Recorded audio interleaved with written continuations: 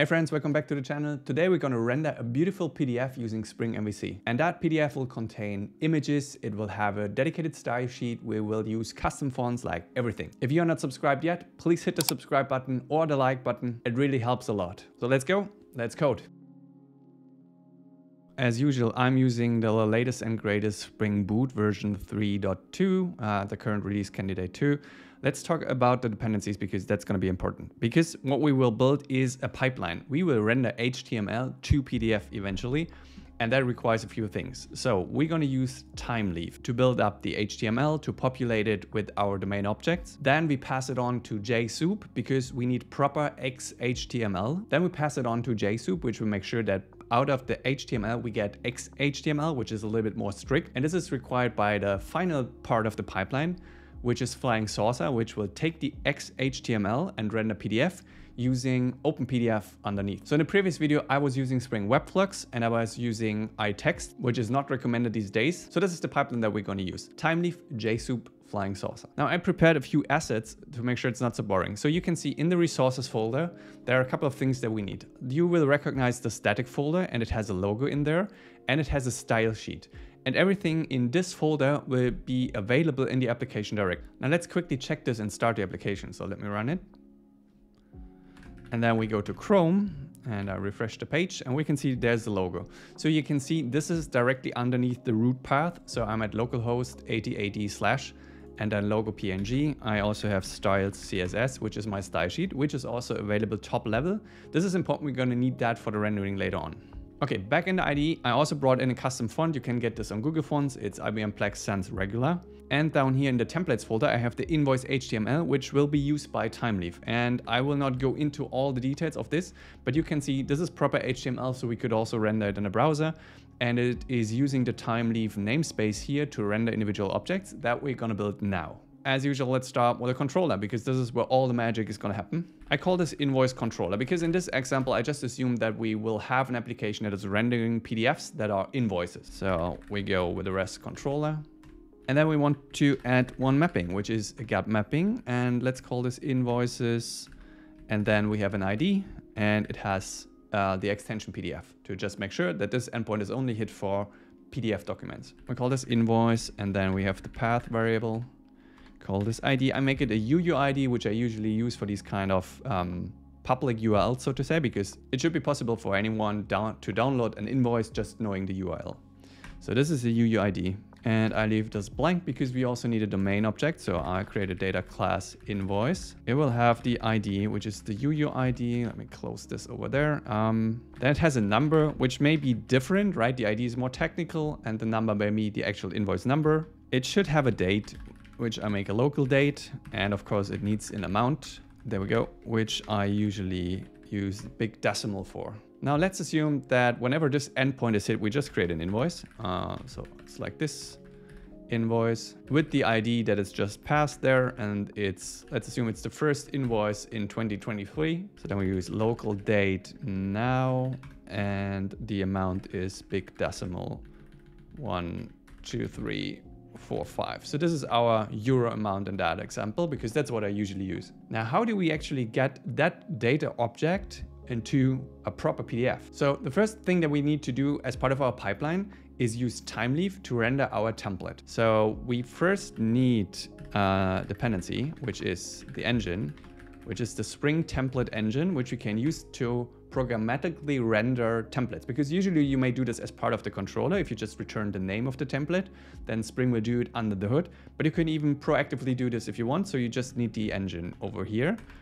And you also need a context, right? If you have a user controller, you have a map where you can store data that should be used by the template. We have to create that ourselves here. So this is called context and it's coming directly from Thymeleaf. So context is this one. Now I can set different variables. So I'll say the name of the variable is invoice. And I'm putting in the invoice that we just created. So how do we get the rendered HTML out of that? We just invoke engine process template invoice context. So why did I put invoice here? Because that's the name of the template, right? I have a template here, it's invoice HTML. I can remove the extension because that's the default.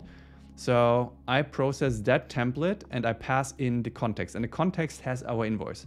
So if we check over here in the HTML, you can see It uses invoice.number. So this is how I can access the properties of the invoice. It uses a sample address. So then we use some formatting here. So the invoice date is formatted in a pattern that I usually use as well. And you can see even the amount here is formatted as a currency using the helpers directly from Thymeleaf. So this is all prepared already. I just have to put in the invoice.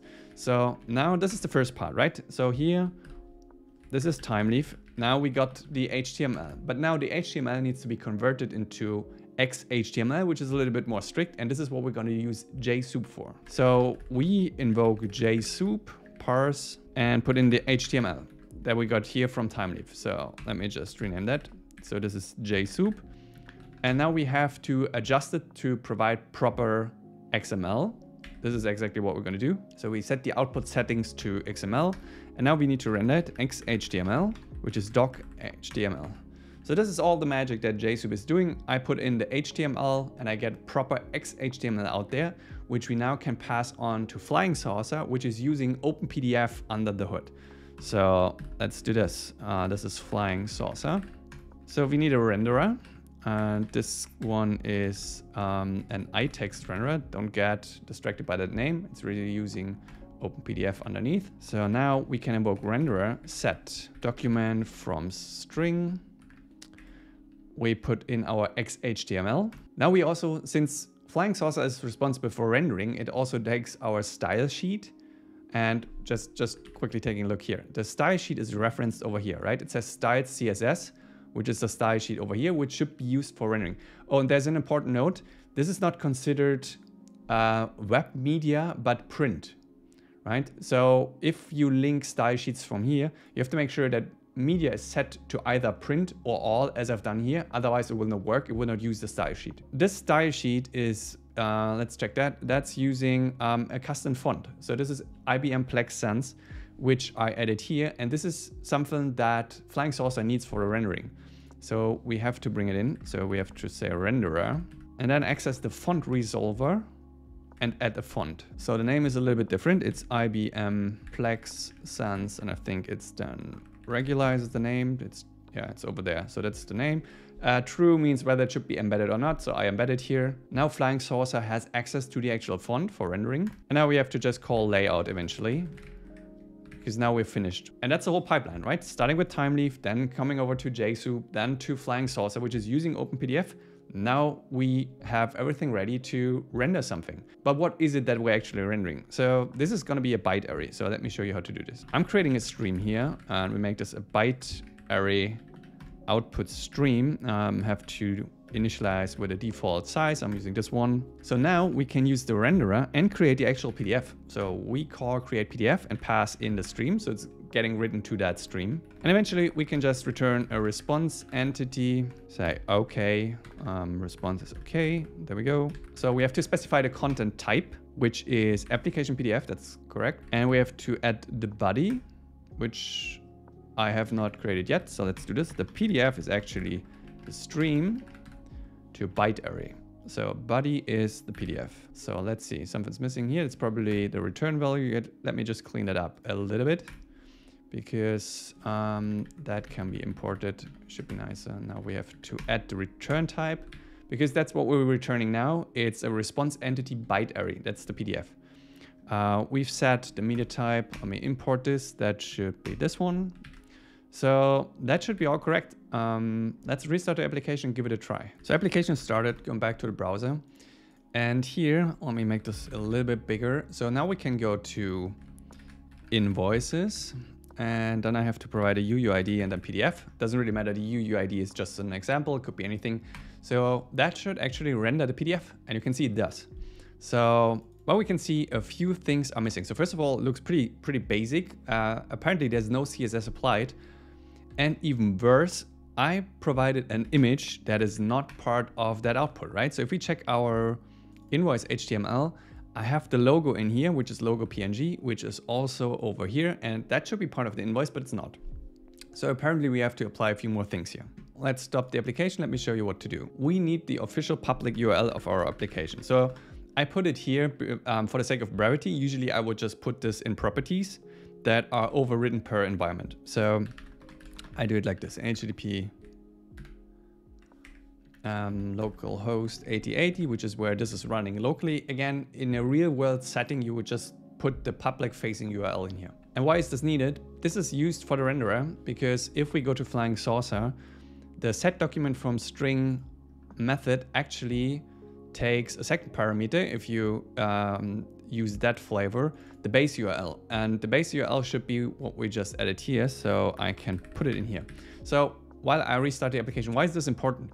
Because Flang sorcer is trying to resolve the style sheet, the images and everything else relative to a given path. And that's null by default, and it's unable to find the stuff over there. So let's go back to Chrome, refresh this. And now we can see actually that there's a bit more stuff going on. So we can see the logo is embedded. It's apparently using a different font, right? We can see this is not the default font, and it's applying the style sheet because that looks a little bit different. So, and this is the important thing that we have to take care of, making sure that whenever we render something with Flang sorcer, it has the base URL against which it can resolve these kind of things. I did manage to find another way to make this work. If you know of a better way where we can just directly access these assets via the class path, for example, I would be super happy to know how you do this, because for me it really only works if the styles and the logo that are referenced here are just accessed by the absolute URL. So before we wrap up, let me actually show you something that I also do here. I usually set some headers here. So this is HTTP headers from Spring Framework. Yeah, this is the first one. So content disposition. So there are two. So you can set a file name. If you want to download the file in a browser, for example, you can pre-populate this with a file name. And it could be, for example, the ID. So I don't even need to do this because it's just one parameter. So I could put in the ID that I got here, or I could use the invoice number to pre-populate the file name immediately. Inline usually means it's rendered in a browser. The opposite is attachment, which means as soon as you access it, it will be downloaded already. So I'm going with inline here. And there are two more headers that I usually like to set. So first of all, I don't do it like this, but using the types content disposition. It's pragma HTTP, which is a little bit outdated, I think. I'm not sure if that's really required, but what you want to make sure is that a PDF is not cached in between somewhere in caches, etc., because we just dynamically generate a PDF using that endpoint. So you want to make sure that clients always get a fresh version, right? So you can set this to private, and let me copy this and remove this. The other one is cache control. We can also say private, and then it's must revalidate. So this is the current version. I think pragma is I think HTTP 1. It's a little bit older. It's just for compatibility reasons. And usually you would then just say, okay, headers, and put in the headers as well. Just renaming. It's easier to just call this header, so less refactoring.